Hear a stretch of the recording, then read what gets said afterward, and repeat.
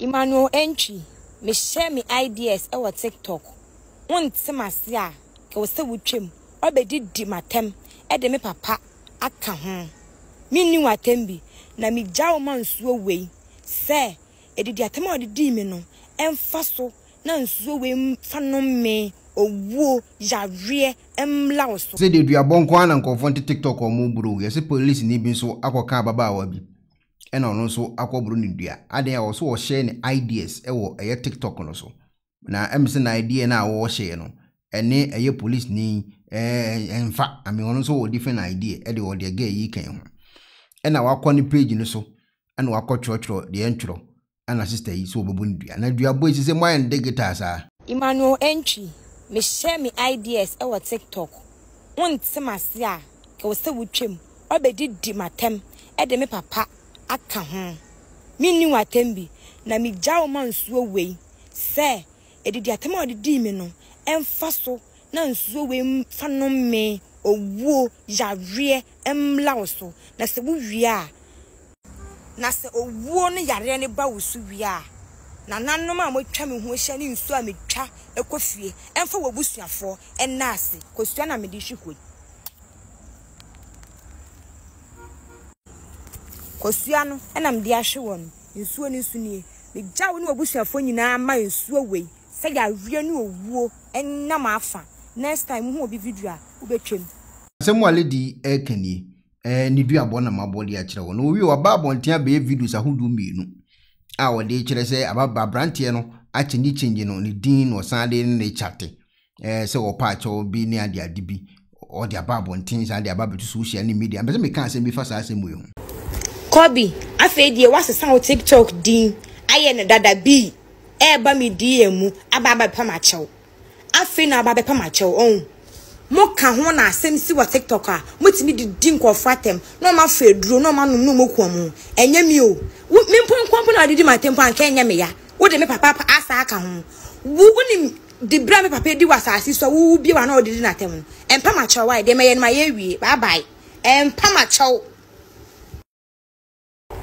afi na ababa pa chew wo ye police ni e na wo TikTok asema ba na se wonti ase a like wonti ni panase a skoli na kwai wa be didi matem ma ye de me ye wie no oba o sa aba mi die mama be pa ma chew wa ko page mo no makọ delete uniform antare na ehye woni nyina wa delete bra mi save ni nyina o mi save ni nyina enti no so pesa wo trendy me do so pesa wo trendy you are not following me all of a sudden wa be follow me o be pa ma chew bra wa chew pa no minji ntumu nne ochina san aka ho beebi asem ne ba ko pie bia wa wo jejereje wo na oba me die mu me page me yimbe didi matem enti na wa wasem why ne bebe bia fa unu obusuafo momfa bye bye me nimu bebia me pamacho mo amaba na please forgive him no Emmanuel enchi didi matem no obi enyina benkum nyina nifa wose me ye kurase ni me ye kwase aba no obi enyina benkum nyina nifa mesere mo aka na mlemu amamlemu no mintimi fa nche no emeduabo ni benyami o wono asem momma ono akasa nso ache no mesere mo me number no so me fa ma no enne echina sa aka ho ti mesere mo mo obi ameka nyam se me fa nche no why de me ye ne ma ye wie mi ni a chopa bia mintimi njo bia chopa ntu mesra mama me bukuru mfu anwumere wei bye bye we no osanso tena ne fie enaja osanso di hu nkomo ni bia fan ya about this policeman saga ne problems ni nyina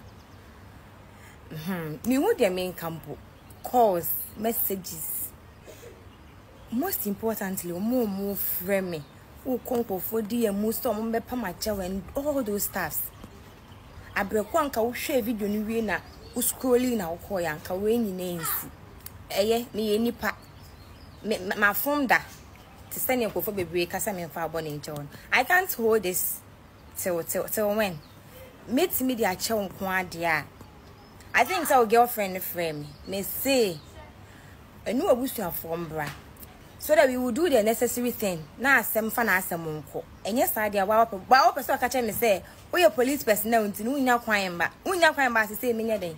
The only thing is I'm willing to forgive you if only you do your part. Nti so betimi aba, ni akoso woti bibia outer. I'm cool. This Friday you will keep fit. Nti ended till Thursday, you have to come and we will settle everything. Thank you. Sure. Moka hon ena nipa eye boni. Fitin dra okofo e frame me. Ajwa de na wo yesa, shafti ade na wo yesi, shafti wonti sa, shafti see. Moka hon na nipa eye boni. What me provoke nipa to the extent say nipa ni ye no ho hwea enye yi. And to everyone, you didn't expect this from me. My yes, I do. Me. I'm just kneeling down. It's true. Safe, I'm gonna him. I know most of you didn't expect this from me, but in Yaban is a buffon nearby. But boy, any day. Nadia Tini, a diabona or bono memfoaso. And a memfoaso say ubi eche na ajene. Na abekwa ko Disney tem sale na yaka Ghana fo nyina ho se memeti America sei se woni me nya adwena de wo wutirim no twere no to ho beto ba na wo be attack me sei wo pese memeti de wo kanase won se no se de nsem bibiri ba wo me se de me modu ya menyo he me jaw life am my to meduma so obi wo ha wo ntimi pressure wo ntu ko no obi ye na ade wo ne TikTok wa ana ne Facebook ne wherever ne platforms wa de wo wutirim no kan no kire wo wadwene wono na dwene a wodanya ne ya wo no kire no enti eni kwa se chinchine atwan se de wo wutim no kan no enye possible enti de ono no kan no so wati a wo correct no so say ni say netie case close but ko di na tem ko kire wo de se chinchine a wonte wo wase a de nsem mebre ne beba tie se muja sa attack no e wo social media no so obi a kire na adwene wonte ase a won so kire won so wo de ne yakọ anim but ko ba se wo ko fa ana wo ne page no so no ko di na tem because de wo wutim na nya no kan ya ubu ho a ontimi mfa ho ncho ne momemfo aduabo so anyways